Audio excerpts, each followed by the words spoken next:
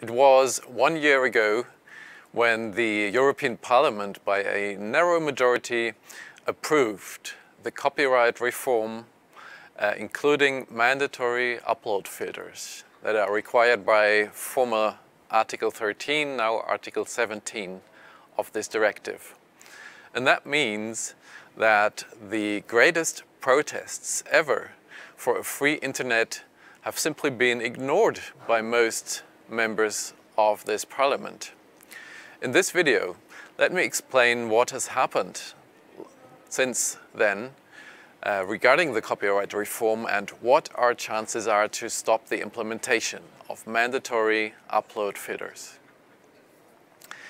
Now, several meetings of different stakeholders have taken place in the context of a stakeholder dialogue instituted by the European Commission. Unfortunately, they haven't really resulted in any improvements of the problem. In May of last year, Poland then submitted a complaint regarding the copyright reform to the European Court of Justice. The Polish government says it considers this directive a considerable threat to the freedom of speech on the internet, and that it could result in preventive censorship. If the European Court of Justice accepts Poland's complaint, the paragraph 17 of the copyright directive, which makes upload filters mandatory, could be invalidated. However, there's a risk that EU member states could by that time already have implemented these mandatory filters. On average, the European Court of Justice takes about 16 to 20 months to deliver a decision, so we could have a ruling in this case by early next year, which would be a little before the deadline for implementing the directive expires.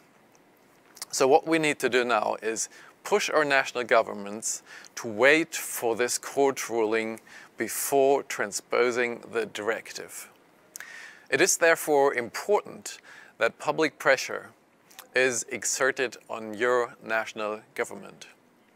Depending on how this directive is implemented, it can cause more or less damage to the internet, and public pressure can help limit the damage caused by this copyright reform as much as possible.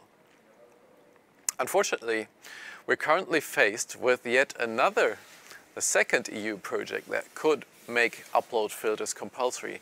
The terrorist content online regulation is to impose the use of upload filters in order to prevent the distribution of terrorist content online. The use of upload filters would cause the very same problems here as in the context of the copyright reform. It could result in a restriction of our freedom of speech online and of journalistic reporting on terrorism.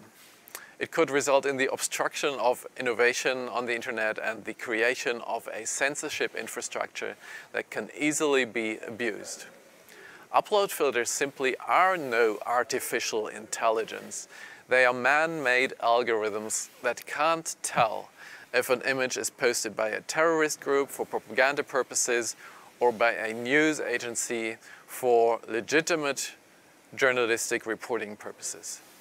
Also, a 1-hour removal order is to be introduced in the context of this TERREC regulation, which would compel all platforms to delete content within 1 hour of receiving a removal order, even at night, even during weekends, no matter what size the hoster is. And this really threatens the existence of platforms operated especially by individuals or non-commercial organizations or startups. Find out more about the terrorist content online regulation and about what you should do about it on my website and in the video that is now linked in the info card.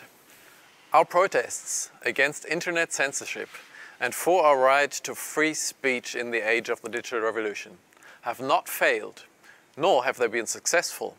They simply need to continue. We don't want to live in a world in which algorithms programmed by corporations decide what we can say and read online. So let us keep up this fight in 2020.